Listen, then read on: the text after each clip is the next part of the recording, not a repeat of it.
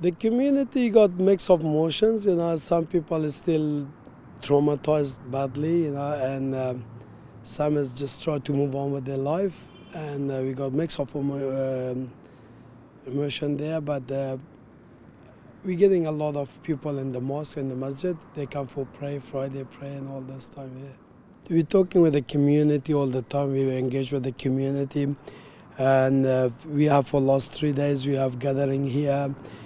People comes and talk, and we try to welcome people. Though it doesn't matter from which race, which country, which religions. Because I know in Islam you're not allowed to make anniversary and things, but that's the love of the people. They want to do it, and you cannot stop other people's. It's not something we can forget, but we try to not think about it, and never, until now I doesn't know his name. And we try to, try to forget that, but no, it's not easy to forget something, but we try to just don't think about it anymore.